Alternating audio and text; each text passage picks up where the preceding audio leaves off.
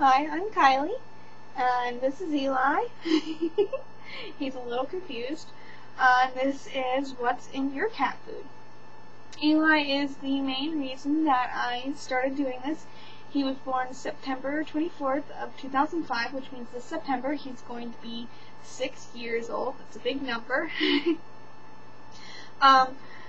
The reason I'm starting this is actually because of Eli. A few years, maybe 2 years back, a year ago, something like that, he started having some trouble using the litter pan. I noticed that he was straining more, and normally he's quite a strong, peer. It was like a jet stream. And it started to, not much would come out, and he would have to really strain for it, and that worried me.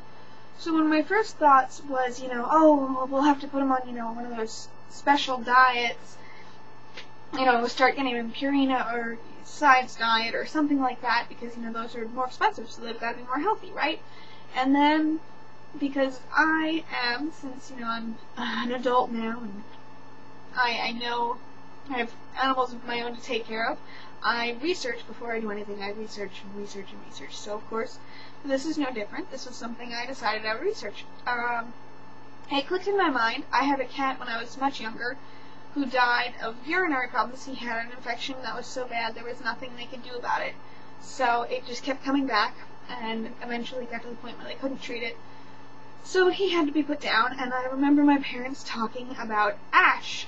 And I kept thinking to myself, well, I don't understand why ash isn't cat food, and if it's so bad for them and causes all these problems, why do they put it in cat food? There has to be something better out there, a better option than all of this, just this cycle of food that's not good for cats and causing problems and eventually killing them. So I did my research, and what I found was pretty shocking, that, things that you think you can trust, like your vet, you can't. That's the brands that they push. When you see a whole shelf full of cat food, they're paid to push those. So when they say, Science diet, #1 recommended by vets, it's because they're paid to push that. Vets really aren't trained on nutrition. They're trained on how to treat cats and dogs and look for diseases, but they aren't trained on nutrition. So that's something that you're going to have to look into yourself, and be consciously aware of what your cats are eating, instead of, just relying on brand names and commercials and things like, complete diet or balanced nutrition or, low protein source. You're going to have to read ingredients and know what you're looking for, which is tough because there are a lot of confusing things on labels. Like, what's the difference between byproduct and meal and all of that. So I'm going to cover a little bit of that today. Now, I know with me, when I thought, he'll have to go on a special diet, that one of the first things I looked into, and I found out that those diets are designed to prevent one type of crystal from forming, but they actually encourage another type of crystal to form. So, excuse me, my allergies are bad. I don't have a coughing fit. So, they encourage another type of crystal to form. So it's not actually the greatest. I mean, some cats it's great. Some cats do great on those things, and if your cat is great, I would still look into a healthier diet, make sure the ingredients are good, but, if you don't want to risk it, that's your choice. Anyway, there are other, alternatives to those diets. A lot of foods will include cranberries and blueberries, which are really good naturally to keep the urinary tract healthy, and something you want to look for if your cat has problems is low ash and magnesium, which are known to cause problems in cats with urinary tract issues. So, we're going to look at a few brands really quick, common brands that people use. The first one I'm going to look at is Friskies. The flavor is Surfin' and Turfin' Favorites dried cat food. Now this, I'm looking at PetSmart, and for a 3.15 pound bag, it is supposedly $4.99. The ingredients, now when you look at cat food, you really want to look at all of them. But the most important ingredients are the first 5 ingredients, especially if there are a lot of ingredients. That means the first 5 are really the only ones that matter, because the rest aren't that high of concentration. So, first ingredient, ground yellow corn. Cats have absolutely no use for corn.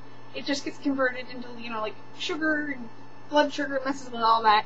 I can't go into it in detail right now because this video was going to run long anyways. So that actually can cause cat diabetes in cats, and it definitely causes obesity, and so it causes all kinds of problems. Corn is not something that you want, it's a filler. First ingredient, corn, filler. Next ingredient, chicken byproduct meal. Byproducts are something you absolutely want to avoid. Byproducts are like skin and hooves and feet and bones and fur, eyes, gross stuff like that. All the stuff that isn't used for absolutely anything else. This is what it gets used for. So not only is it a byproduct, but it's a meal. Now, the first ingredient should always be, in a quality cat food, it will always be some kind of meat.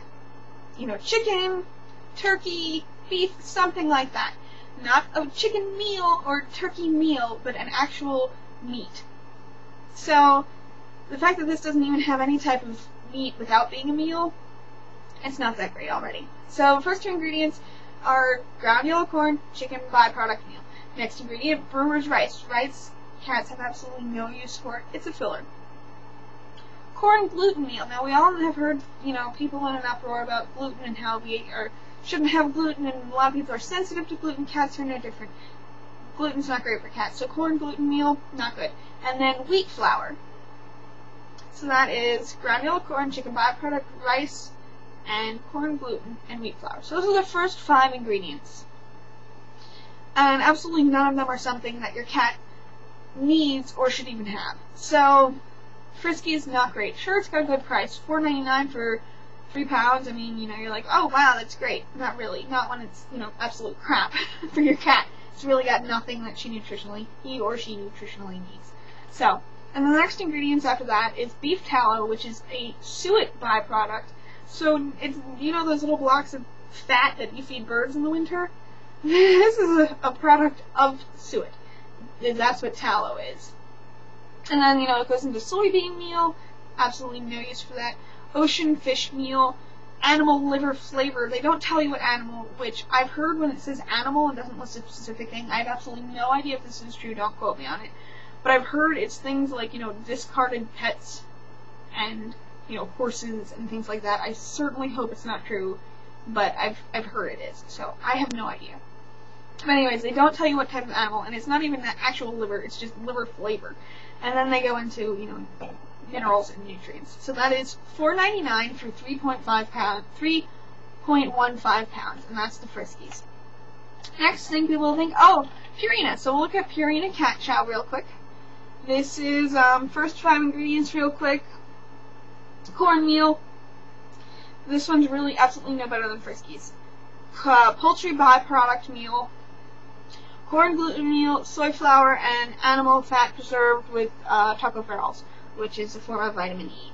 So there you go, and that's pretty much identical to Friskies. Now this is, for a 3.5 pound, it is $5.29. Now this is Purina cat chow, so it's basically the same price, and it's basically the same ingredients.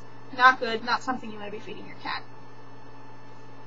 Next thing, people think, oh, well, yeah, but that's cat chow. What about Purina 1? Purina 1 has got to be good, right? I mean, it's got, on the front, it's got pieces of chicken and some greens. That's got to be healthy, right? No, not really. First of all, it says chicken and rice formula. There's absolutely no need for cats to have rice. So why they're advertising that they're using a filler is beyond me. I really don't understand why cat foods do this. So, quickly, ingredients. Chicken. This is the first time I've seen this. In fact, this was a surprise to me. I didn't even look at this before. So Purina 1, the first thing is chicken. Not chicken meal, not chicken byproduct. I'm actually pleased to see that. So that's actually good. Now, brewer's rice, not great. Corn gluten meal, definitely not great. Poultry byproduct meal, definitely not great. And wheat flour. So this is definitely a step above the others. Still not great. So this is $8.59 for a 3.5 pound bag. So it's almost double the price, and it's not that much better because it's got byproducts, and it's got corn gluten meal at that, and it goes on to have quite a few more types of grains, including wheat gluten, whole grain corn, brewers, dried yeast, Animal Digest. I just noticed that on there. That is really gross. I don't even know what it is. Anyways, so it's not great, but it's slightly better than the other two for about double price. Now here's one. I know a lot of people think, if you see natural or holistic, that automatically means it's better. It's not. A lot of times holistic cat foods are better because people who feed their cats holistic food know what they're looking for, but just because it says natural or holistic does not mean it's good. Always read the ingredients. I cannot stress that enough. So quickly, chicken meal. Not great. Already the other one was better, and this is $5.99 for a 3.15 pound bag. Okay, so chicken meal, corn gluten meal, soybean meal, brewer's rice, and animal fat. I've been through all these ingredients before. This is not good food. Now, everyone thinks, oh, well, science diet, vets recommend it. In fact, on their site it says, number one food used by vets, I think it says. So, let's look at this. Chicken byproduct meal. I mean, hey, at least some sort of meat is the, meat ingredient is the first thing. Of course, it's a byproduct and it's a meal, so it's really not good at all. The Purina was better. Purina 1 was better than this, but it's still, hey, it's better than some of it. The Friskies is better than Friskies, I guess. So, brewer's rice, as I said, not great. Corn gluten meal, definitely not great. Ground whole grain corn. Ooh, that's a tongue twister. And powdered cellulose are the first 5 ingredients. Not great. None of that is great. And then it has chicken liver flavor. Again, they can't even use actual liver. They have to just use the flavor of it. So, again, not great. Now this is $13.99 for a 3.5 pound bag. So this is over double the price, and it is definitely not good. The Purina was $8.59, so that's almost half the price, and it had better ingredients. I would definitely choose the Purina 1 over this, but I would not choose any of these technically. Now, last one is it's by Blue Buffalo. It's Blue Spa Select. My cat normally eats Blue Buffalo dry food, but not Spa Select. He eats the Wilderness, but I'm just doing general indoor formulas, so I thought I'd do this one, to be fair. Okay, first ingredient, deboned chicken. That's great. That means not only is it actual chicken meat, there's no bones in it, but, it's not meal or byproduct, so that's great. So, great first ingredient. Second ingredient, chicken meal. So there we go. Out of the first 5 ingredients, you want at least 2 somewhere in there to be some type of meat. First 2 are already meat. And one of them, the first ingredient, is a meat ingredient, not byproduct, not meal. So that's great. Third ingredient, whole ground barley. Filler, not that bad. Fourth ingredient, fish meal. Not bad. And oatmeal, not bad. Now, I'm getting varying things on here, so I'm wondering if this is not quite as accurate, but, it's not an actual review, so I'm not that worried about it, as to the order of things. But, as you can see, this is a lot better. Now, this is, for a 3 pound bag, this is $11.99, so you get a half a pound less, but you're paying $2 less than the Science Diet, and you're getting a much better food. So, this was just a real quick review, general guidelines of what to look for in cat food. I will be putting up something along these lines for wet food, and then some reviews of actual brands that I have used, and because I know this stuff is expensive, so if your cat doesn't like shreds or chunks or or pate or things like that, these expensive brands, you don't want to buy 6 cans and then find out that it's actually pate and your cat likes shreds or chunks. So it would be nice, I thought it would be nice to know these things ahead of time, and since there's no one out there sharing these things, I thought I would share them with you guys. So, keep watching. I hope you enjoyed this and found it helpful. Thanks for watching. Bye.